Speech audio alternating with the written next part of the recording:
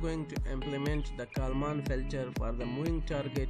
So target is moving along the x-axis with the velocity of 20 meters per second, and the starting position of target is 10 meters along the x-axis with sampling time t equal to 0.01 second. The total observation time is 5 seconds, and measurement noise have 0 mean and 1.2 of standard deviations.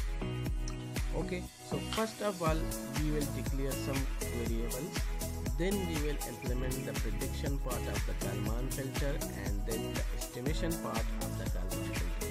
We will run the prediction part and the estimation part multiple times, for example up to 100 runs, 1000 runs, and then we will average all the results to eliminate the uncertainty, which is also called the Monte Carlo runs.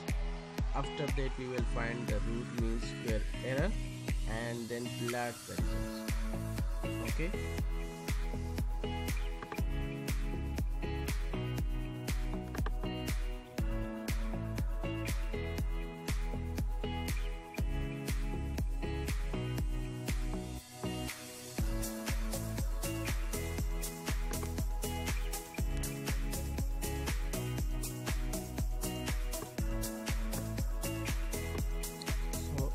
Here is the target position and the measured position and the estimated position. The target position are shown in the red color, while the measured position is shown in the green color, and the estimated position are presented in the green. Okay, so we can see that the measured position has been estimated efficiently and are near to the target position. So the second graph here is the target velocity and the estimated velocity.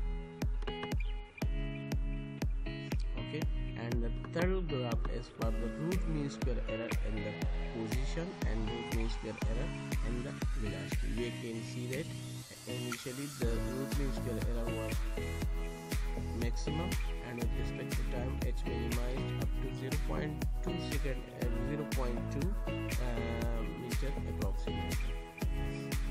Obviously, the root mean square error of velocity has been minimized